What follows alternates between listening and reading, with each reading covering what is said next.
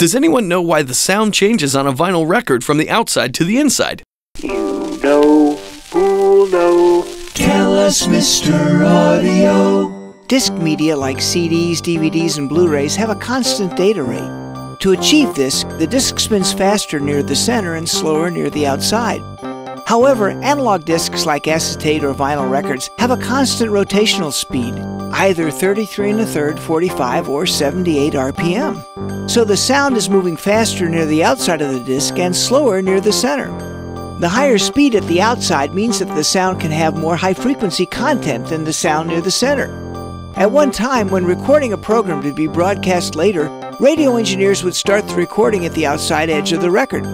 At the end of side 1, there would be a commercial break. Then, side 2 would actually start near the center and be recorded outward. That way, the sound quality would be identical before and after the commercial. When mastering vinyl LPs, some engineers have tried to compensate by adding more high-end EQ to the tracks near the center. However, the problem with doing this is that since the recording is moving slower near the center of the disc, there's no high-end headroom, especially with the RIAA preemphasis. So, the additional EQ usually creates sibilance distortion. Generally, as the listener is playing a vinyl record, the gradual and subtle change in high frequency from outside to inside of the disc is unnoticeable.